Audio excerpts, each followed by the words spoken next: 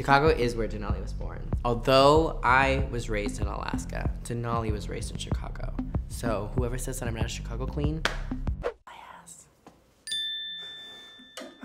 Can that be put in at least? Thank you. Yeah, yes. Oh, hey y'all, it's your girl Denali. Welcome to my humble Chicago abode. Donuts here too. Everyone say hi. I'm about to let you on into my space with my crying dog and show you all the accessories I use to cross-dress and make a career out of it. Let's go. Let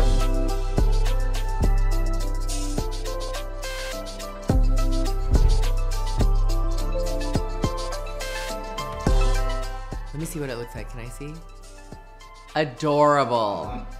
Oh, the plants look good. Action. Okay. Hi, welcome back to my channel. It's your girl, Denipples. Welcome to my kitchen.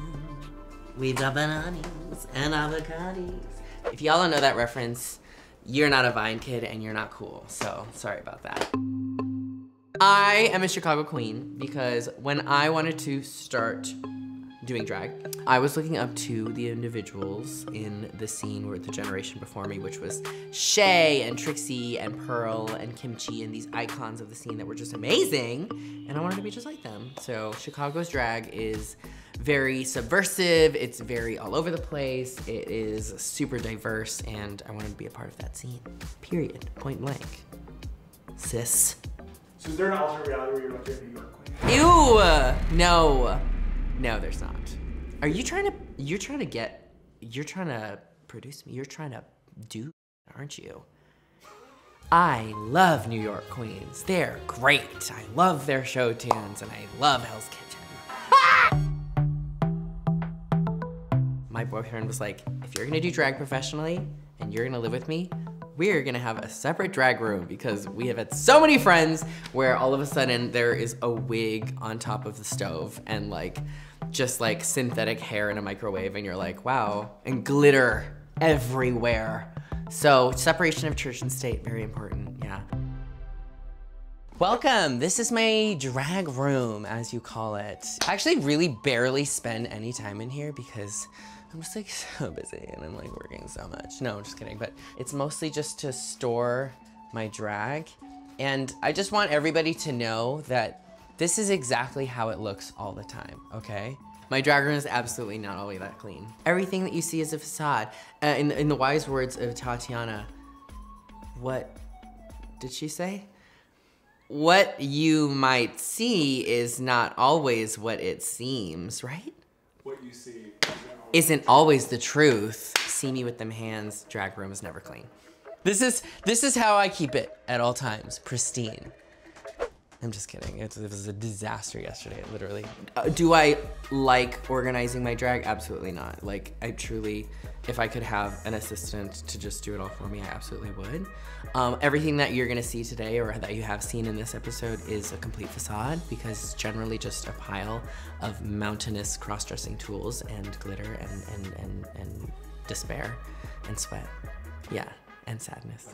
First things first, I'm the realist. Second thing second, I want you to take a look at one of my most prized possessions. This is one of my favorite fan gifts. It is a vinyl, an actual vinyl of Crystal Waters, 100% Pure Love. We've got all of the different remixes on it, but it is hand painted like the Quetzal bird that I lip synced in to this song. I love this so much and it's like the first thing, I was like, that's going on my door because it has to just like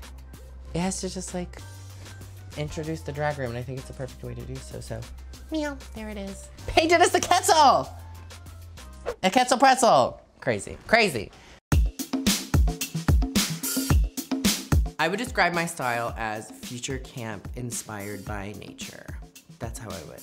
And with a little bit of a cultural Mexican twist. I think that like encompasses everything about me. I have a lot of really random things about me, but I think that phrase encompasses my fashion well. I guess we'll start with my hats. This is my collection of hats. It is what I place upon my head. This was my headpiece from the promo look you know, we got the prompt and I was like, I wanna do something for mi gente, for mis Latinos, mi Mexicanos. And so I did this kind of like floral Mexican braided headpiece. It's giving very like Frida Kahlo, and I just like wanted to feel very like traditional in it. Let's get into the Humiancas. Which one's my favorite? This one is new. It's made by Alfred Lewis, who's done some work for like Shea Coulee and everything. Obviously it's new because I haven't even cut the lace, but I just really love the coloring. It's a bit thinner, so like I don't have to like get too crazy with it. I can really, actually I can get crazy with it and I can really like toss it around.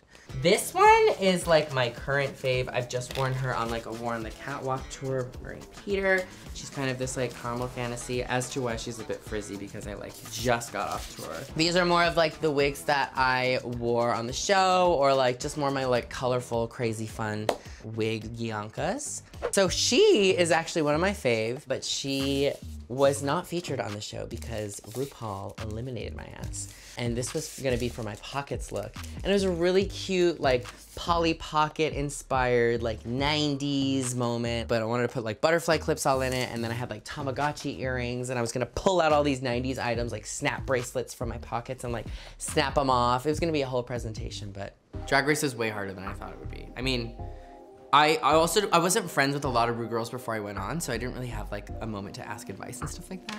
Yeah, it was a lot harder, and it's just really tiring, and at the end of the day, you know, you just like, you have to understand that this is such a platform and opportunity that you just gotta handle it and take it. I'm not gonna lie, when I was eliminated, there was just this like release of like, there was just so much relief, because I was like, oh my God, I don't have to like wake up at 6 a.m. and cry on camera and stuff. We've got the one. Actually, okay, let's be honest real fast.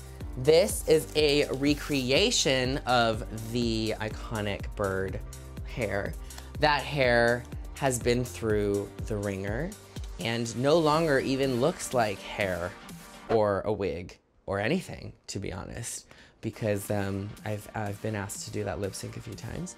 And so this was a recreation for it. It has a few of these spikies that have fallen a little bit, but for the most part, it's really gorge, and it's more of just like this like big old rocker style version of the iconic bird hair. That is the Quetzal bird hair. It kind of was just like a prerequisite. Like I was like, I kind of have to. No, I do enjoy the fashion of it. I just like, I do drag to be on stage. I do drag to perform.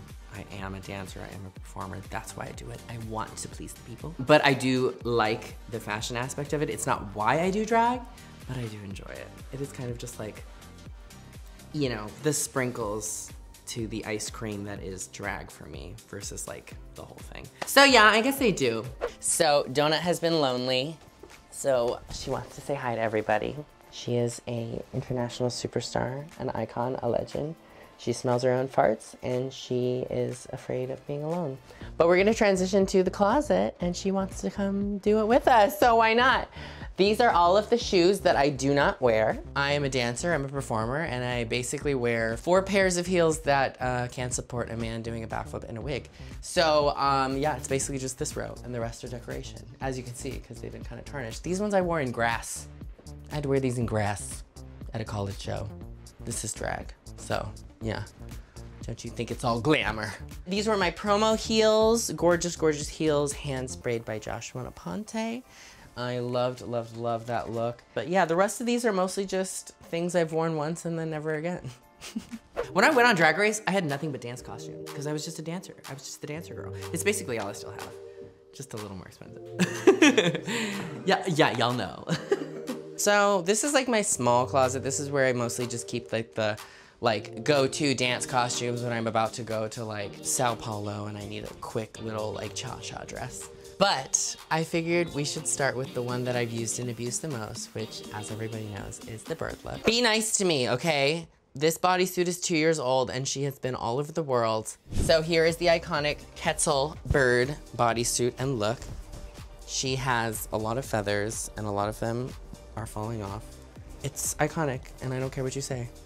Did I just tear one off the bust? Yes, I did. That look was conceptualized between me and my friend Jay Pay. We were in my living room and we were thinking of all these different things. We had all these ideas. I wanted to be a bride and I wanted to have this long train that was like lifted in the air by balloons. Imagine trying to do that on Drag Race. No, not gonna happen. Either way, we saw on a screensaver this image of this beautiful Quetzal bird with this long natural train. And I was like, oh my God, that's so gorgeous. And then we did some more research and we realized, you know, oh my God, this is another way to like loop in my Mexican culture.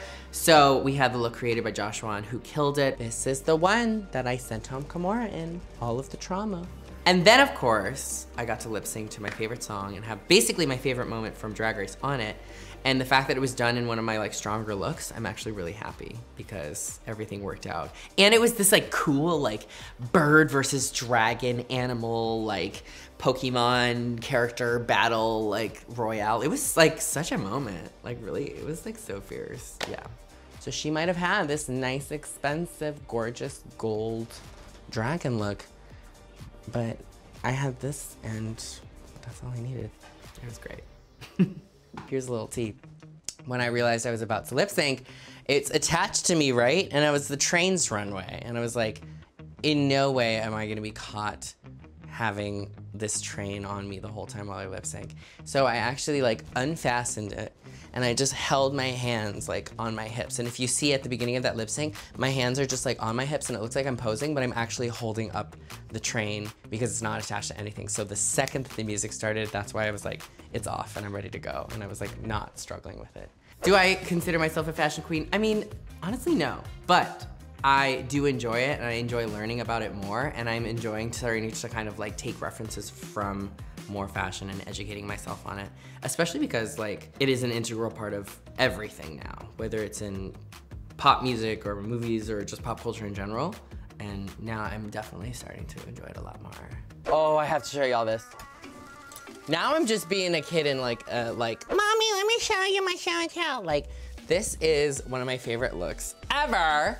It is a completely head to toe, hand sewn, glass beaded jumpsuit, disco jumpsuit.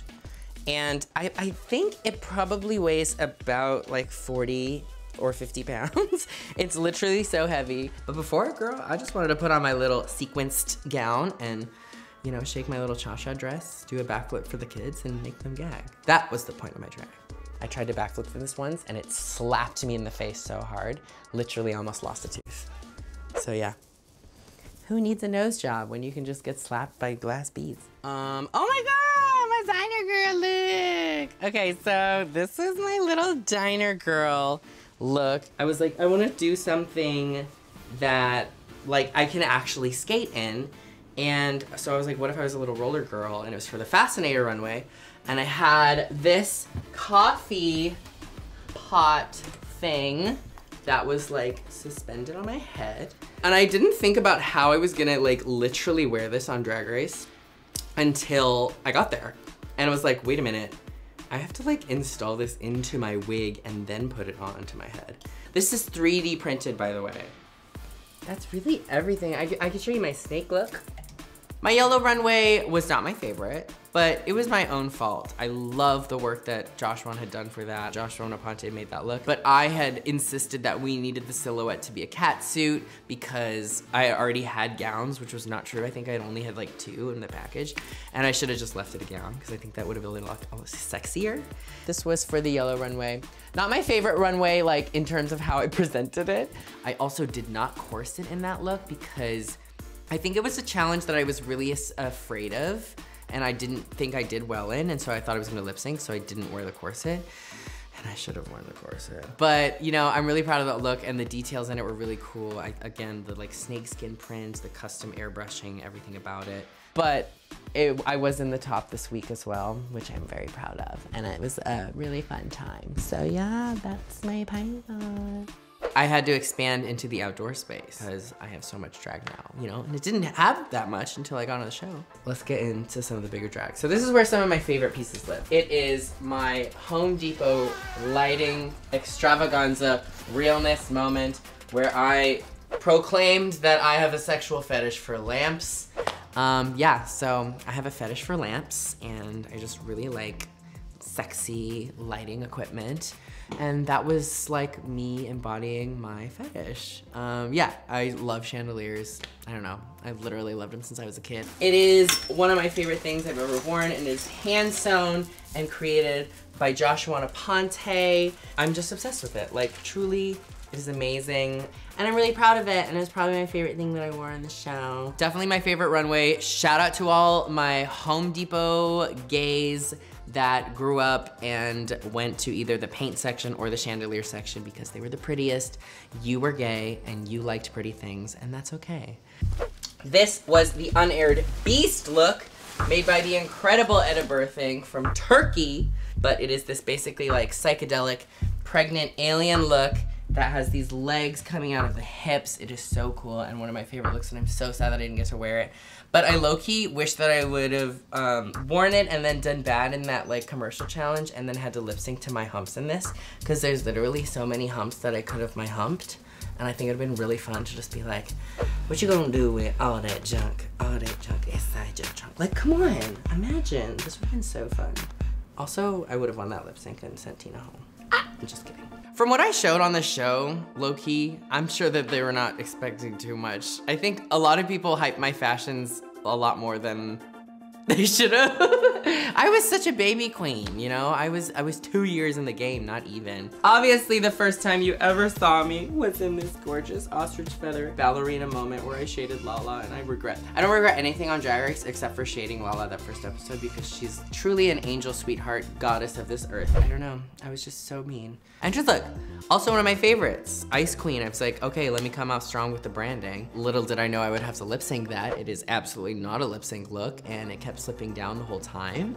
I still own the skates, but miss me with ever being on Drag Race in ice skates again, because that was so traumatic. Everyone was like, why didn't you change into heels? Girl, we hadn't moved into the workroom until episode 3. So that's all I had, and I was like, this is what's happening. My God, it hurt my soul so much. I still need to apologize to the figure skating community for clomping around in ice skates without safety guards on metal floor. It like hurts my soul to this day. Oh my God. I had many a sleepless night thinking about that episode. I'm not kidding. You cut up the workroom before. I sure did, and it's their own goddamn fault. You didn't warn me. You know, even making it halfway through, lasting 10 episodes on like my favorite television show ever. And coming out of it, not only alive, but like with a positive fan reception and stuff like that. Like, oh my God, I'm beyond proud, and I'm really grateful for the fans. I came home and I was so disappointed with how I did, and was like, oh my God, no one's gonna like me and everything. But I'm really grateful that people took the time to kind of like get to know me online and stuff. I'm doing a lot more international travel this year. I'm gonna be heading to Puerto Rico soon, and Brazil again later, and Australia. I'm gonna be going back on tour. I'm gonna be doing a lot more projects next year with music, which I'm really excited. I wanna start music, and I just wanna continue to like grow and push the limit for like what I can do on stage with dancers, with music, with performers, everything. So that's what's next for me. And who knows, maybe one day I'll return to All Stars, but for now, I'm still working on me, so yeah. Ding. Chicago forever? Who knows? The sky is the limit, and I don't think you should ever limit yourself to like where you should live, but Chicago for me right now is the perfect escape for my crazy life. It is community, it is a sanctuary, it is home, it is friends, it is family, and it's love, and I don't feel like I'll find that anywhere just yet. I definitely could, but the other cities seem like work to me, and this right now is home, so yeah. I love Chicago. Wow, what a beautiful 4-bedroom apartment, but you only got to see a little bit of it. Take that, New York. You could never. Truly, y'all, thank you so much for joining me on this amazing tour. You only got to see a few pieces, but there's gonna be many more to come, I promise. Thank you so much. I love you guys. And you know, Willow Pill lives right across the street, so I think I'm gonna go have some brunch with her, maybe go to Six Flags, maybe get some cotton candy. I don't know, but we're gonna have a good day. I love you so much, and I'll see you later. Bye. Hey, it's Michelle Visage. Do you want gay shit? Check out RuPaul's Drag Race YouTube channel and hit subscribe.